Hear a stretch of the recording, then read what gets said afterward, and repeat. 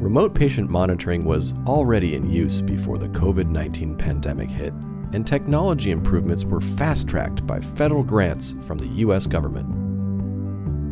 Telemedicine appointments and monitoring of the heart, lungs, brain, and muscles through remote technologies can be easily carried out for improved remote care.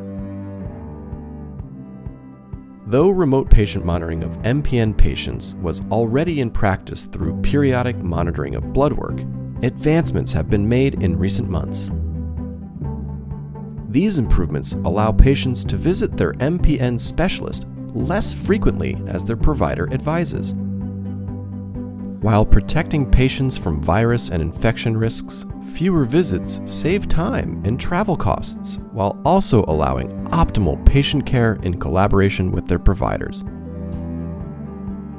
As remote patient monitoring technologies continue to increase and improve over time, they will continue to help refine patient care. MPN patients can expect personalized care that becomes even more tailored to their needs, which will result in improved quality of life and less time in care appointments and traveling time for care appointments. Please remember to ask your healthcare team what may be right for you.